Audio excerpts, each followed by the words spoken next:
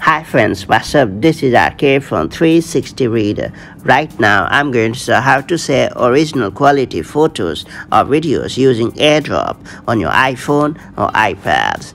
For those unfamiliar, AirDrop lets you quickly and easily transfer files between iPhones, iPads, and Macs. It uses Bluetooth LE to broadcast, discover, and negotiate connections, and point-to-point Wi-Fi to transfer data. That makes it fast, power efficient, and secure. That all being said, let's learn how to share original quality photos and videos using AirDrop on iPhone and iPad.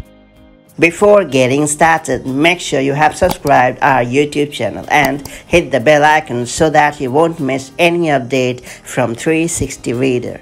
First off, launch the Photos app on your iPhone or iPad. After that, select the image or video that you want to share. Just in case you wish to share multiple images or videos, tap on the Select option located at the top right corner of the screen and then choose the images or videos that you would like to share. Next up, tap on the share icon located at the bottom. After that, tap on Options. Then make sure that the toggle right next to All Photos Data is turned on. Then tap on Done to confirm the action. On the share sheet, select AirDrop and choose the device where you want to send your photos or videos.